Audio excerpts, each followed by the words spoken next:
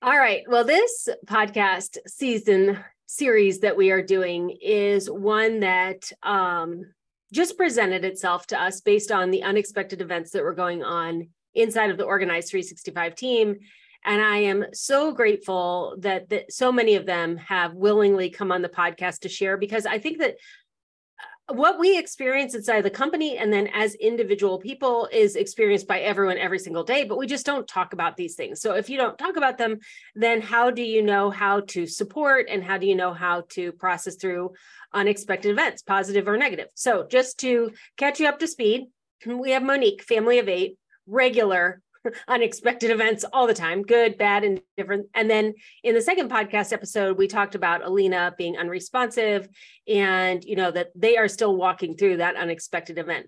But that was the first of the unexpected events that I actually knew about as a business owner, and started to orchestrate and change the events that we were attending as an Organized 365 team.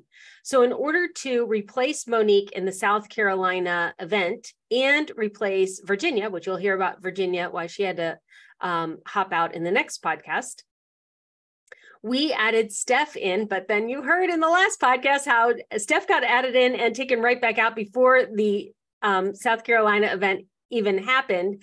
So luckily we had also added Tanya. So Steph had said, you should add Tanya to this event as well. And this is before I knew that Virginia wasn't going to be at the South Carolina event. So at the time we were driving and flying and getting to the South Carolina event, Tanya and I knew that we both were going to be at this event the entire time. We were crossing our fingers that Monique was going to be able to come in and do the certification part, but if she didn't, Tanya was prepared to do that as well. So Tanya, thanks for joining in at the last minute. You had done live events with us before. It wasn't like you didn't know how to do paper organizing retreat. You're a trained, certified organizer. You've done events. We just pulled you in at the last minute and you said, yes, I'll go. Yeah, absolutely. I'm always happy to jump in and help where I can. And when we planned, just in my defense, when we planned the South Carolina homeschool conference, you were still living in North Carolina. I didn't realize you would be moving to Florida, which we've covered in a different podcast. You proactively decided to move to Florida so that you and your in-laws could go from 2 houses down to 1. And as long as you were going down to 1, you wanted to live in the state of Florida. So you found a house, you moved. We've done a whole podcast about that. You guys can go find that one. I'm sure we'll link it in the show notes, but you moved down there, you sold both houses, you merged all the furniture, and your plan was that, long in the future, when needed, you would already have only one household when you needed to care for your husband's parents. And then what happened? So we moved in January of 2023, and my mother-in-law started, going to all the new doctors. So she went to see all of the specialists and everything to kind of like get acclimated to this area and find all the providers that she needed. And during that experience, there were a lot of blood tests and, everything that happens when you get new providers. So, and then she wasn't feeling so well. And by the 1st of May, she was being sent to the ER, and they decided that she needed to have a heart cath. So during that procedure, she figured out that she needed extensive surgery and went directly to surgery.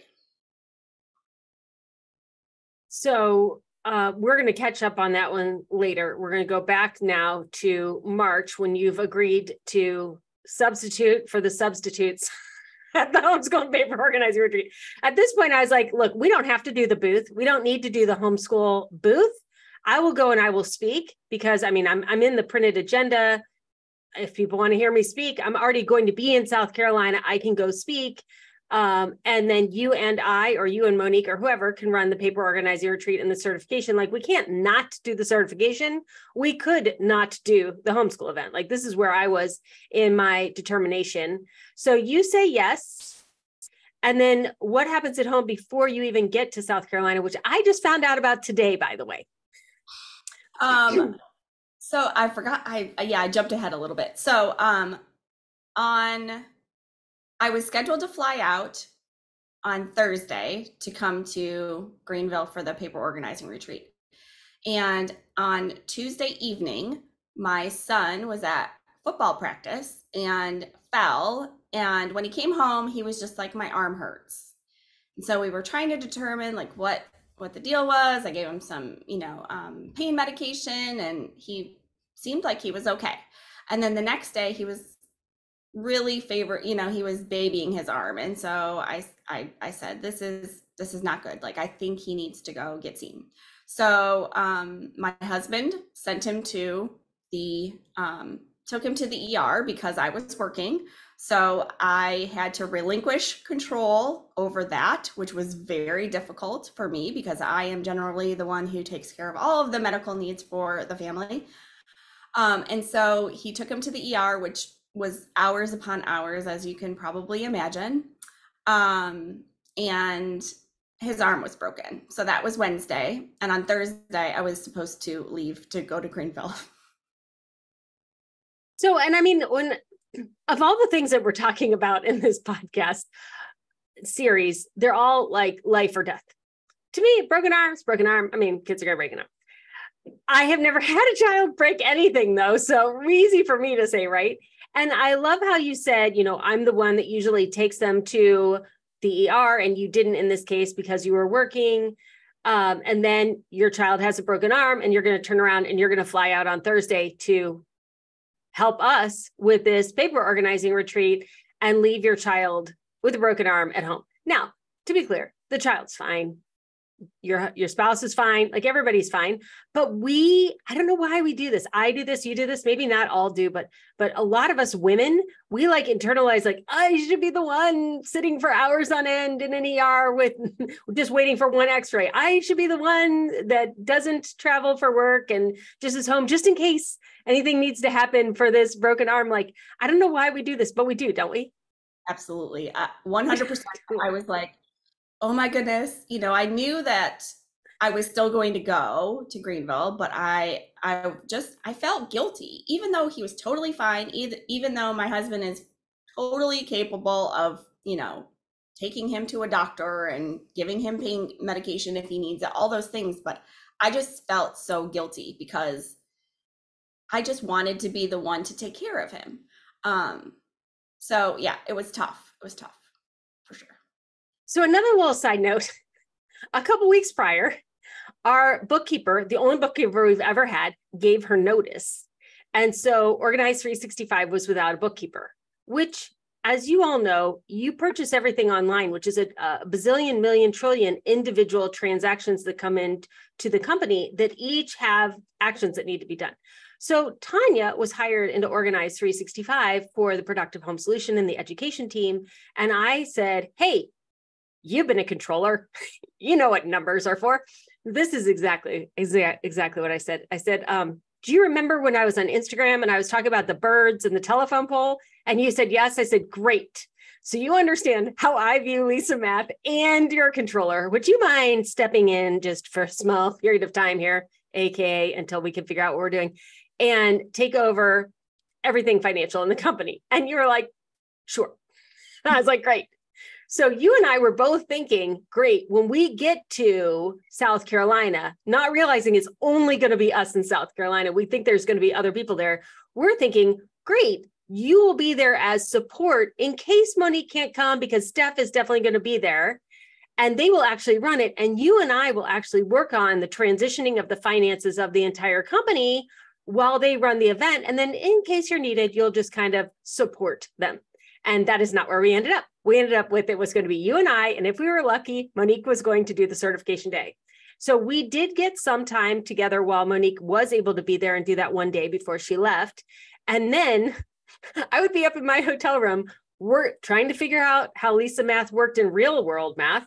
And then I would come down the paper organizing retreat and I'd be like, Tanya, come here. And we would go and we would walk in circles for like 20 or 30 minutes while I processed through what we're going to do. And then I put you back into the paper organizing retreat, because also at the same time, 4 weeks earlier, we found out that our website, which is completely custom coded, for some reason didn't have what's called schema, which apparently is a really big deal.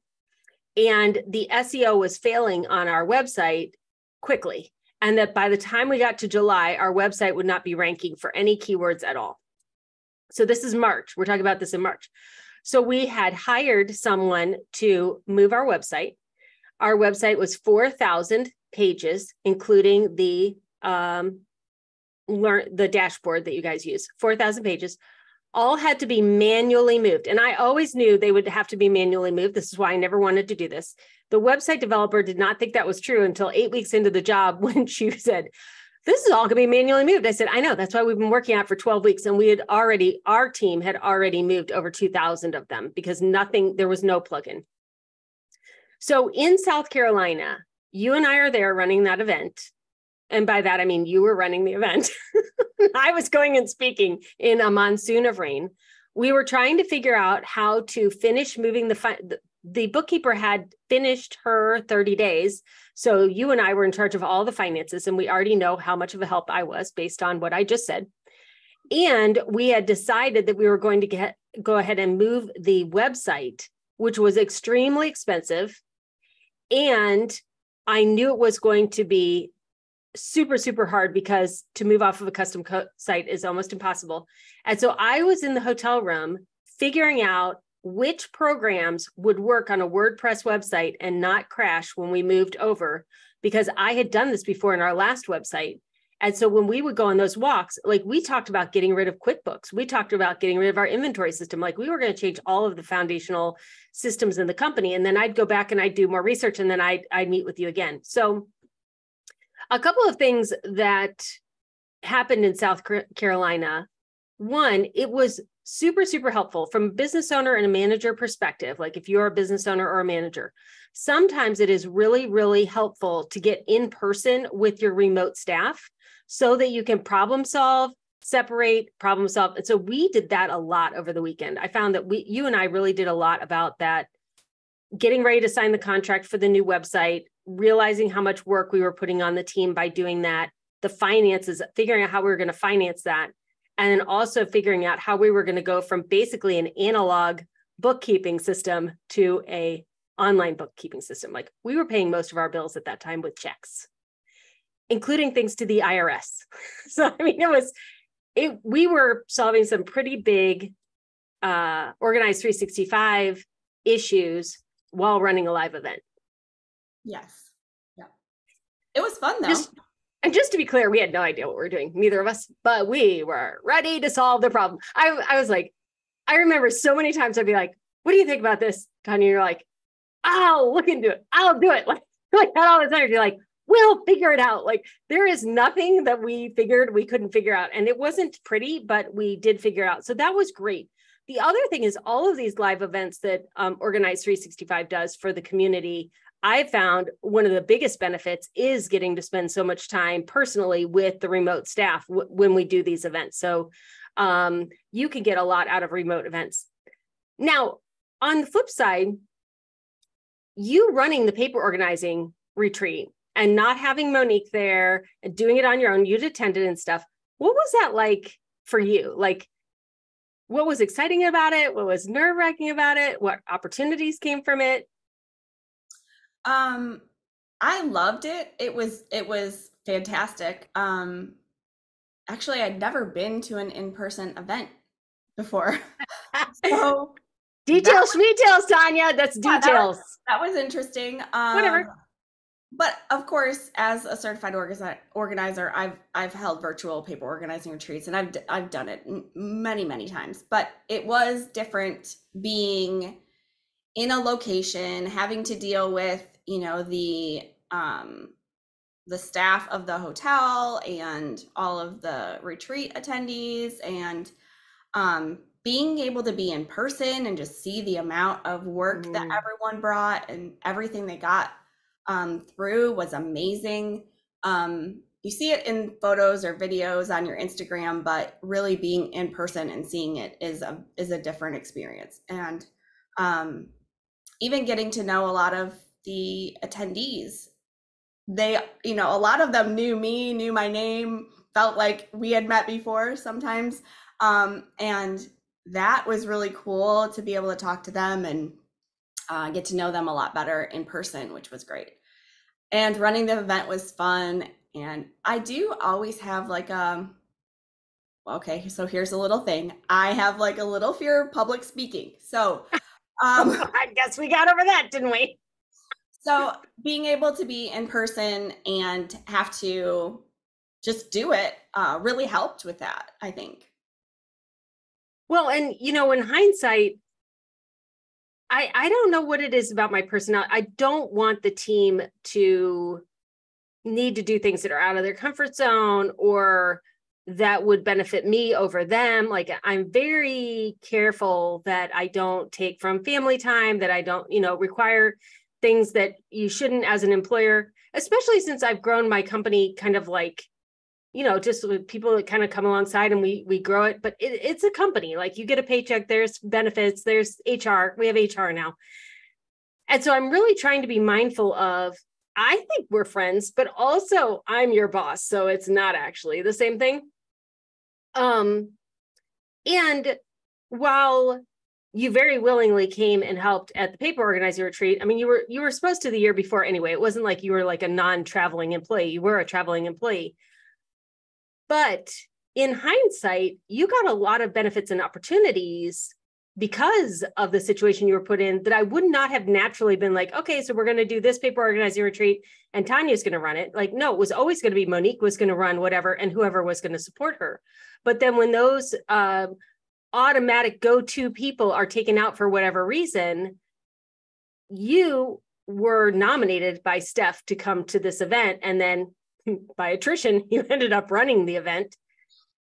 As an employee and as a manager, think about your team and who maybe would be good in those opportunities that you're just not even thinking about, or you didn't even think to offer it to them. Like, I could have taken people from Cincinnati to run the event as well. It's just things were happening in such a fast cascading order. I was just trying to keep all of the work that had to be done in order to keep Organized 365 going, and any free time open for employees to be able to use for their families as they need it for the unexpected events. And so as the business owner, I know I'm the only person that could totally eliminate things like having a booth at a homeschool convention. So just reduce the complexity entirely. Don't pull the Organized 365 staff from Cincinnati, physically move them to South Carolina to run an event at an even greater expense. And then they don't get the work done they were supposed to get done in Cincinnati, leaving more burden on them to do more work. It was just easier to cancel the booth entirely than to add even more money to that event and take even more capacity out of the team. So that's what I was doing. But in hindsight, it was you were fabulous at running the paper organizer retreat, as I knew you would be. But it then is now like, okay, now Tanya could just run paper organizer retreats because she's done it. So if you're the employee and like chaos is raining around you, volunteer. And you might end up, you get to try things. You never have to do it again if you don't want to. But if you're good at it, it can be like a new thing that you do. Yeah, I love that. I love that you offer all of us as, Organized 365 team the opportunity to try new things and be in different roles. And, the conversation is always, what do you like to do? Yes. How do you like to do it? Are you, do you feel like you're strong in that? What do you want to learn? What more do you want to, how do you want to grow yourself? Because we had talked about my speaking thing previously. Yeah. And so I knew it was something I wanted to work on. You knew it was something I wanted to work on. So that's why it wasn't a big deal, because we both kind of knew that it was going to happen at some point anyway. And if we go back to the bookkeeping, I felt really guilty asking you to step into the financial role inside of the company because I knew you had just left a financial role and you were really excited about the teaching role inside of Organized 365. And here I was like, out of the blue, not going to have somebody to run the finances of the company. And I think all business owners should be really protective of who has access to the finances in your company.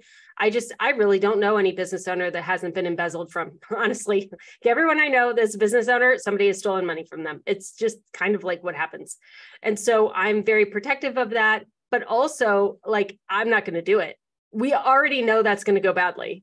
And secondly, it's basically a full-time job. Like I can't physically even do it. I couldn't do it if I wanted to do it. So when I got that resignation letter, I was like, okay, well, either Tanya's going to take this over or I'm hiring an outside firm. Like those were the only options. And so I asked you first, like, do you want to do this? And thank goodness you said yes for so many reasons. One, you're great at it. Two, this is hilarious, you guys. You're going to laugh at this. I had bought a 4-drawer file cabinet in January for stock photography because there is not good stock photography out there for files and file cabinets. So we bought it in January, did a full photo shoot. We have amazing photos from it. Then after the bookkeeper finished resigning, she brought in the paperwork that she had at her house and it filled it.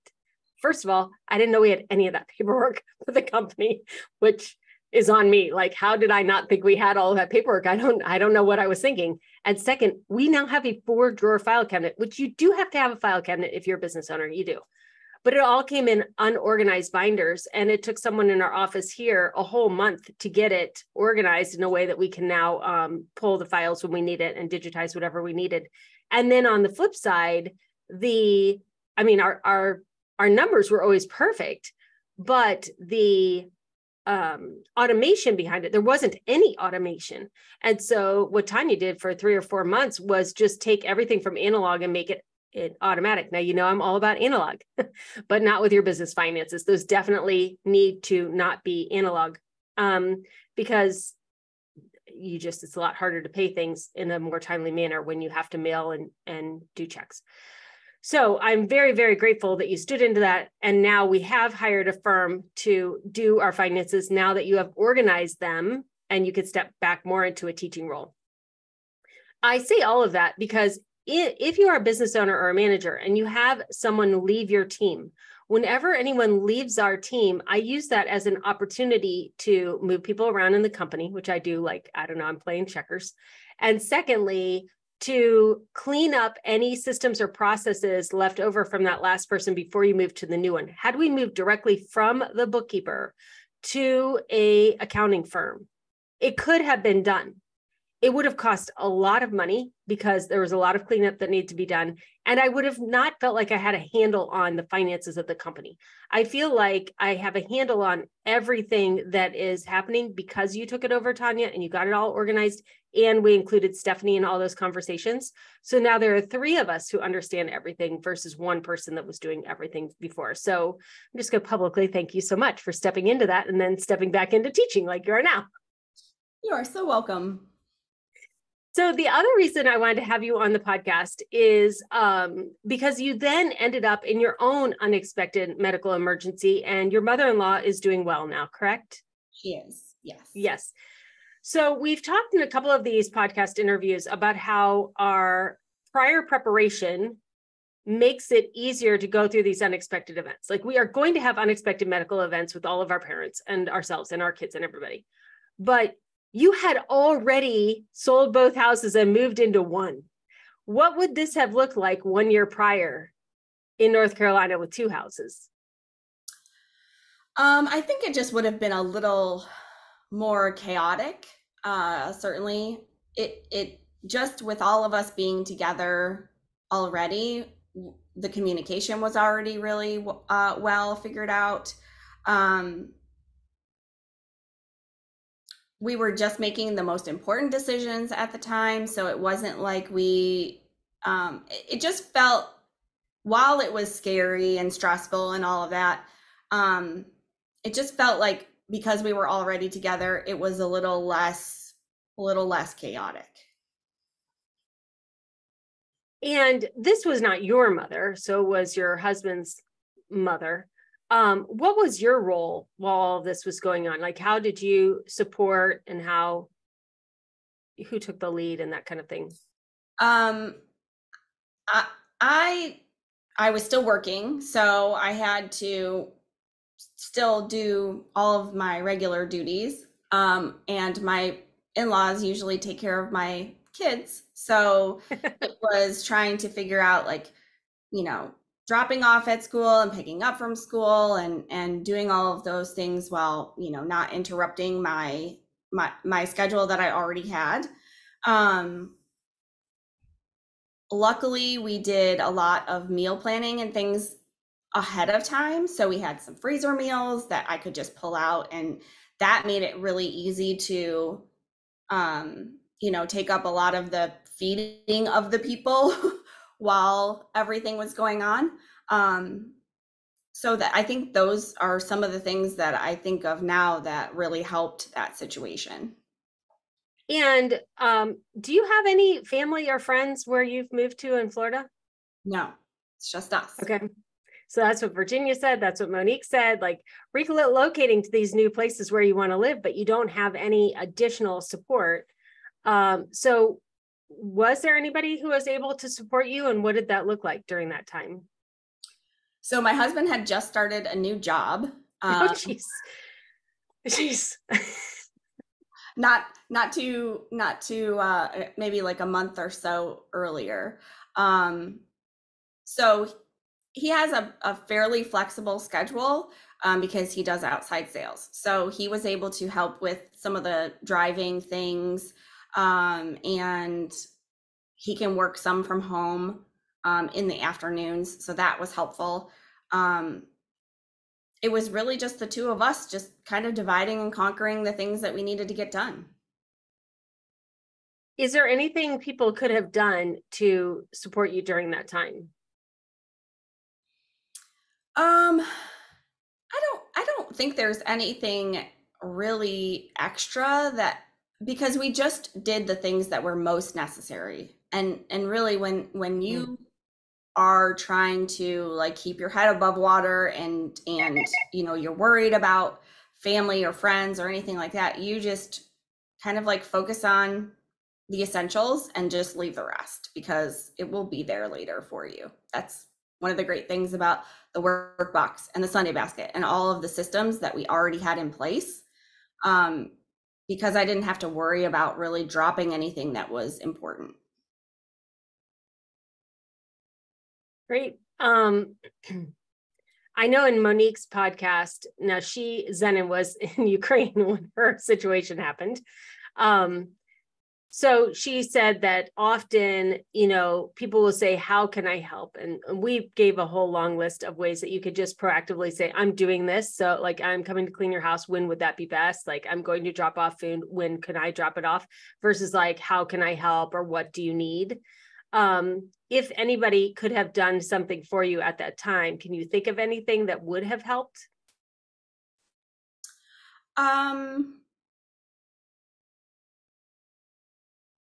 I think the food thing is always important. Like when anyone can, you know, when anyone can help relieve some of the basic necessities, we already had people who were cleaning our house. So if that wasn't the case, like that would be something that would be super helpful.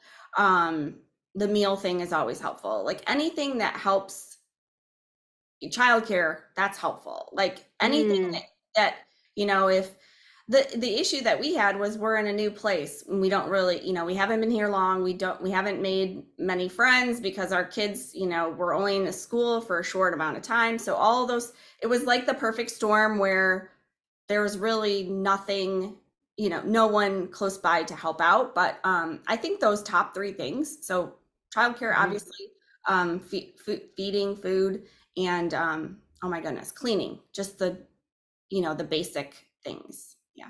Yeah, we didn't mention childcare because all of Monique's children are over the age of 22. So that is a good one. Childcare is a great one. That we'll add that to the list. Also, I was just thinking of that. So while she was in the hospital, and you know, they have a cat, so we had to make sure that we were taking care of the pets too.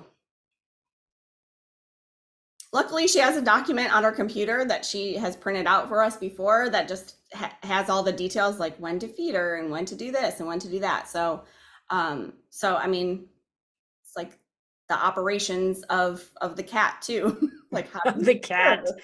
So But the cat is obviously in the same house with you, right? It's one house, right? It is, but they have like their own little in-law area, and that cat their cat stays in there because she's older and she doesn't like kids. But I mean, when my mother-in-law had to go to the hospital and was in the inpatient rehabilitation thing when she broke her hip, that was 6 weeks. She had a cat. And you think, oh, it's a cat. Yeah, it's a cat, which is great because you can go every other day, even if she thinks you went every day. I did not. We went every other day. The cat is fine. Cats are fine. If it's a dog, oh my gosh, you cannot go every other day with a dog. You had like these pets are a lot of work in addition to taking care of the person, in addition to taking care of the bills, in addition to like if you have pets and something happens to you, that it's a lot of time. It's a lot of time that you're adding to someone's schedule if you are not in the home and they could take care of the pet while they're taking care of you in the home. So yeah, I think we definitely have to add pets on there. It's a big one. I think that the fact that you had already proactively moved into a cohabitating situation instead of two separate houses, I would think that you and your husband are really happy you made that decision. We are, for sure. I'll speak for him because he's not here. But yes, I think that I think it was very helpful because luckily she, recovered quickly. She did have to have another surgery 30 days later to fix what didn't get fixed the first time. So there were, but it could have been a lot longer. And when I think back now, if it was a lot longer of a time period, it would have been a lot more difficult had we been in two separate houses, really. And, your father-in-law, you've got to worry about them as well, no matter what their age is, so you'd be checking on the cat and checking on the father-in-law, and checking on the mother-in-law, and then you've got your own kids and you both have your own jobs and you have your house and it would be their house. Like, it's much easier, I would think, to go knock on the door right next to the kitchen than to go to a completely separate house and say, hey, Dad, anything else you need before we go to bed? Have you had an update from Mom? That kind of a thing, versus like making the phone call or driving over there. And also easier to feed him if it's right off the kitchen. You're feeding the kids, you feed him, then go over and just the logistics of it.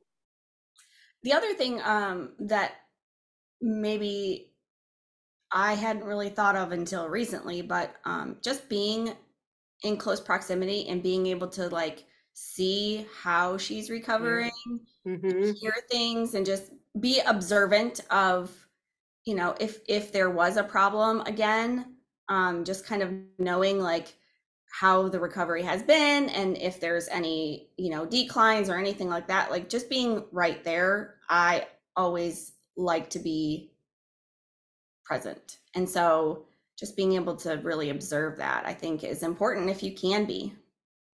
Well, I have said that to Greg also. He's like, our daughter obviously would want to move out. Like, who doesn't want to move out? She doesn't want to stay in the house forever.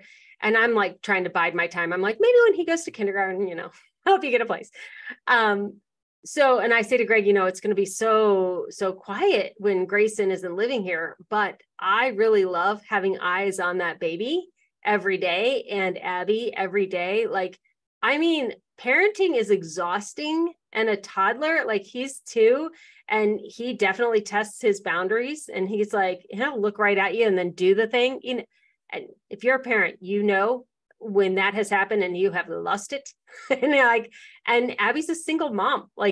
When she's not living with us and having to deal with that all on her own, without being able to come upstairs and say, here, can you take the monitor? I need to go, I need a break or whatever. I like having eyes on her and the baby and just kind of seeing is this the time where I go, no, you can handle this, and make her grow in her parenting muscles? Or is this time where I go, what, as a matter of fact, how about if I'll just keep them all night? How about if I just keep this for a little bit for you? And how about if you go do whatever you want to do? And I don't even care what it is. Because she needs that. She needs that support. And if she's not in our house, it's harder to tell that by text or phone calls, or they don't even call and you don't know. And so I really enjoy having a multi-generation household. I really do. And we've been really good at, the top floor is ours and the basement is Abby's, and we meet in the middle. And I mean, I only go in the basement if I'm getting a baby out of a crib or putting them in one. And she will come upstairs on occasion, just like you would expect a child to come to your house on occasion. So we've been really good at having those boundaries where it is kind of like two different living situations. Have you, now that you've kind of settled in, what are you guys finding is happening for you? We do kind of the same thing. So we have like a communal area, and then my in-laws have their bedroom, a bathroom, and then what they call their den.